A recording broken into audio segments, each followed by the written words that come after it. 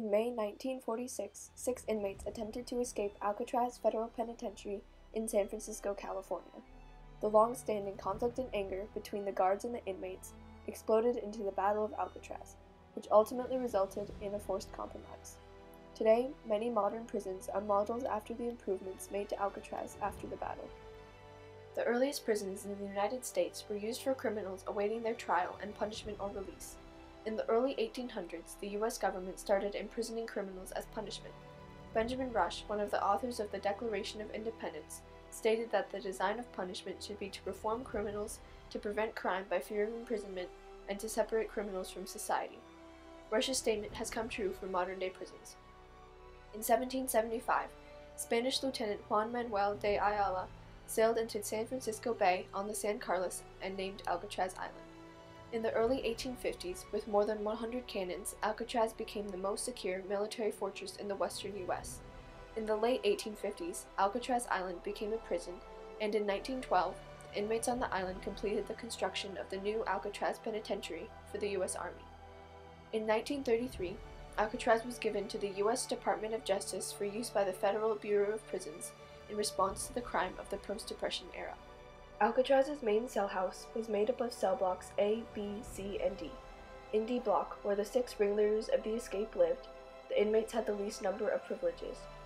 Former Alcatraz inmate Jim Quillen said, "Alcatraz went far beyond a maximum security facility and became a prison where the sole purpose was to degrade, humiliate, and break the inmates physically, mentally, and spiritually if possible.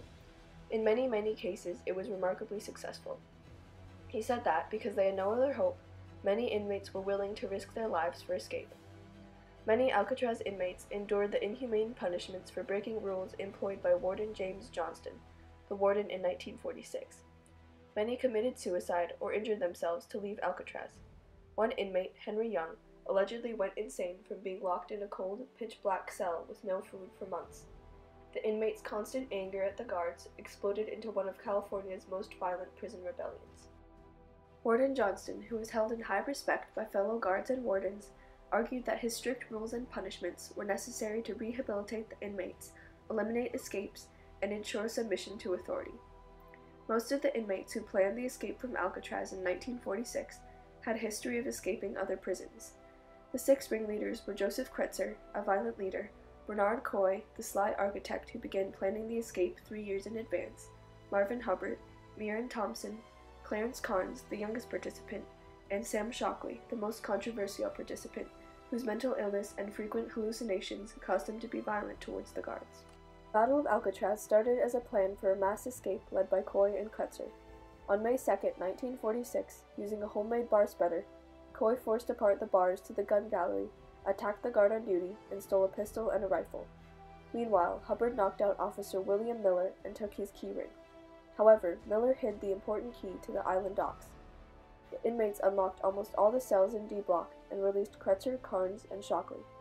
Coy and Hubbard forced the floor guards into cell number 403 in C block, and eventually, the inmates held hostage more than half of the guards on Alcatraz. When the guards realized Coy was armed, they sounded the alarm.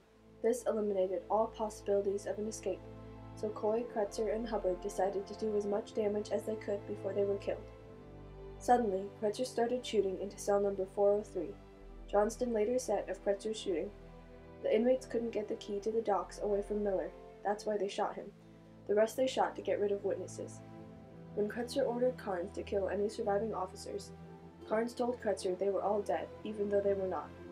Quillen, an inmate eyewitness, said of Carnes, "When he saw the bloody mound of humanity Kretzer had created with his maniacal shootings, Carnes realized he was involved in a situation with men that he really did not know." Kretzer's shootings were most likely a result of his hatred for the prison and frustration at the failed escape. Quillen claimed that Carnes, Thompson, and Shockley decided they no longer wanted to be involved and locked themselves back in their cells. However, the officers and guards reported that the 3 inmates backed out when they realized they could not escape or win a fight, and later denied any involvement. As soon as armed guards arrived, the Battle of Alcatraz began. Guard Harold Stites was the first to be killed. He was accidentally killed by a drunk officer, who was later fired but never charged with crime. Quillen said, "This is a good example of the many men who wanted convict blood. Innocent or guilty, it was of no consequence. as long as they had a number and were incarcerated in D Block, the home of the incorrigibles. The guards moved outside to fire and throw tear gas bombs through the windows, but the inmates threw the bombs back before they could go off. On May 3rd, the guards drilled a hole in the roof to fire on and throw grenades at the inmates. Fully armed Marines and prison officials, along with James Bennett, the director of the Federal Bureau of Prisons, arrived at Alcatraz from almost every penitentiary in the U.S. On May 4th, the guards found the bodies of Coy, Kretzer, and Hubbard in the C Block utility corridor. The 3 inmates had died fighting the way they had wanted. After the battle, the anger and bitterness between the guards and the inmates continued for many months. In an interview, Johnston lied to the press about details of the battle. He said that the guards had complete control over the cell block the entire time, but they did not enter the block until May 4th. Johnston also said that Stipes was killed by inmates, not by his own men. By lying, Johnston kept alive Alcatraz's legacy of the best guards and security. None of the inmates escaped, but 3 were killed and 1 had a minor wound, and 2 guards were killed and 13 were wounded. In December 1946, Thompson, Shockley, and Carnes were tried and pronounced guilty. Thompson and Shockley were executed in the San Quentin gas chamber, and Carnes was sentenced to life. Quillen believed that Shockley did not conspire with the other 6 because the inmates knew he was not reliable due to his mental illness.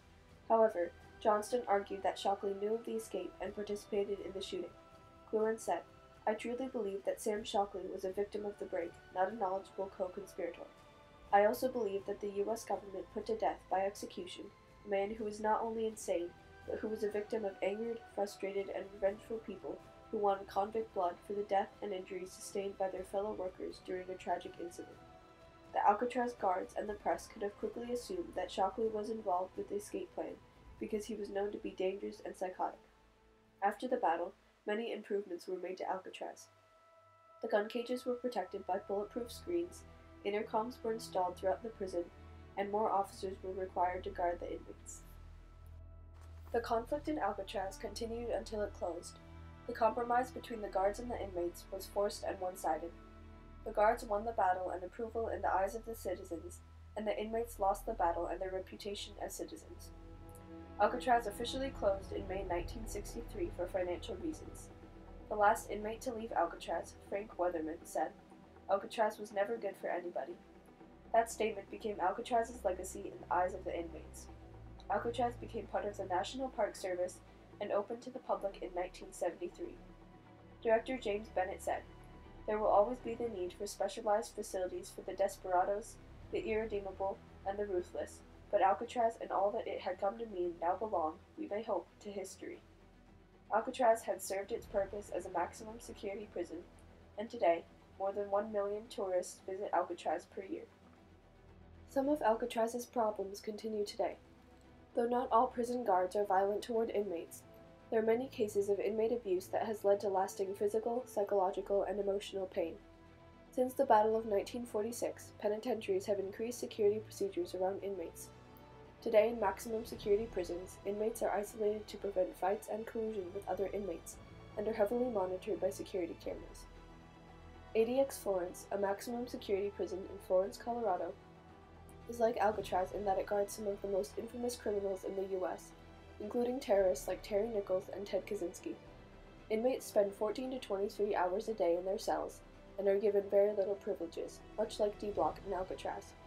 Because of the conflict and anger between the guards and the inmates, the attempted escape from Alcatraz in May 1946 and the following battle resulted in a one-sided compromise within Alcatraz.